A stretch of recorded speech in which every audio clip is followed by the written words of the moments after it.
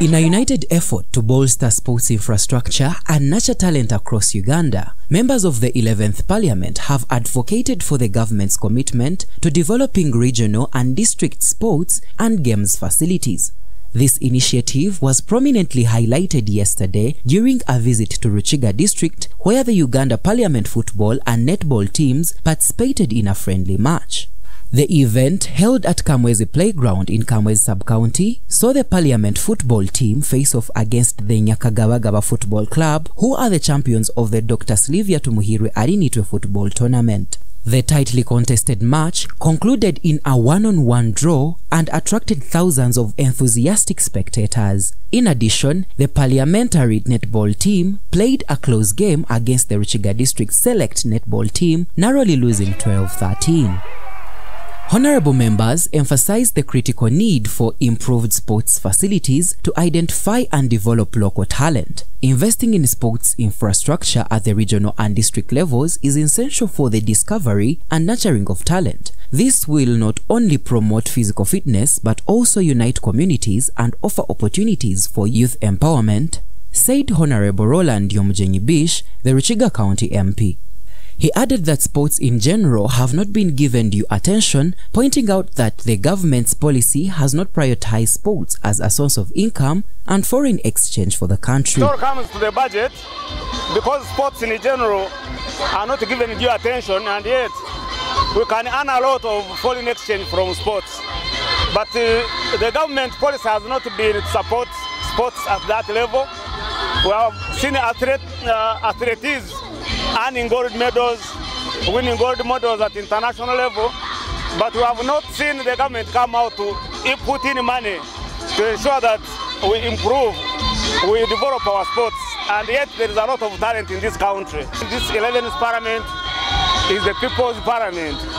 So we had to bring parliament here so that the people can feel us. Bujiri Municipality Member of Parliament, Honorable Asuman Basalirwa, highlighted that football talent cannot flourish if facilities remain in poor condition and if talented sportsmen and women are not adequately supported. He noted that while Parliament has committed funds to develop the Akibwa Stadium in Lila District and Hoima City Stadium, every region requires a major stadium to elevate sports from the local to the national level.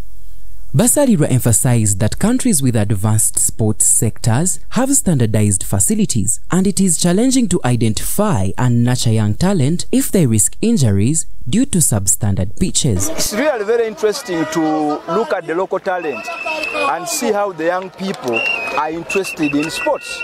There is a lot of talent here. You see many young people talented with a lot of enthusiasm. But it is also very clear that they are not facilitated, they are not supported. The facilities are really very poor. The talent cannot develop with these kinds of pitches. You can't.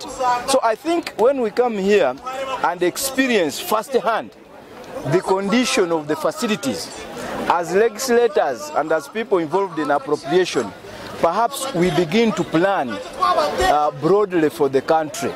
There is no way we are going to develop sports unless we invest in infrastructure. Mbale Industrial City Division Member of Parliament, Honorable Karim Masaba, echoed the call for the government's investment in local sports to nurture and develop talent. He mentioned that observations and reports from Ruchiga will inform their discussions in Parliament. We have very many talented people out there, but we've failed as a country to identify this talent, and we've still failed to develop the facilities that we do have. But recently, government has taken up an initiative.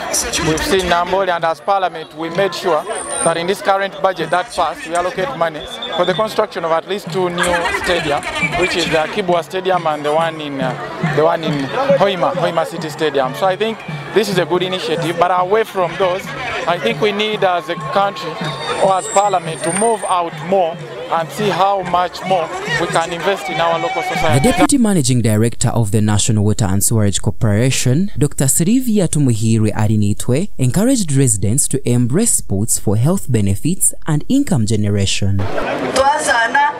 Nituchemererwa nitukipiga fiti magara marungi kandi twazana munonga ntubasa kandi no kuzomba ikopo by'amani tutunge sente n'abari kushubura emijozi emipira batunge sente ihangane rigendo misho bareta tukashimishoro government ekataxinga tukatunge sente ka government okwenuko. Speaking as the chief guest at the event, the Minister of State for Defense and Veteran Affairs, Honorable Sarah Nyirabashitsi-Mateke, stated that sports foster unity and friendship in society and urged players to aim for the national team. She also asked leaders to extend the unity seen in sports to government programs for the benefit of all Ugandans. Timu yeminyeto ngenda kubasima abokuba aba football aba netball na muri kututera na lebejo confidence yumwine nejo skill batugambiraga ngo hero umuntu mu Uganda ayimino munsi